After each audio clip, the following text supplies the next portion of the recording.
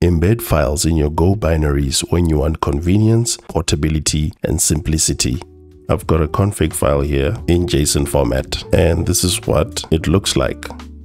When looking at this example, we've got a string here, and all we're doing is just printing the value there. But what are we printing while it looks like we haven't even assigned any value to this variable? This is where the magic happens. Ever since version 1.16, the embed package was added to Go together with this embed directive. And this Go directive works at compile time to embed file contents directly into your Go binary. This will help to also set the contents of the file into your string variable.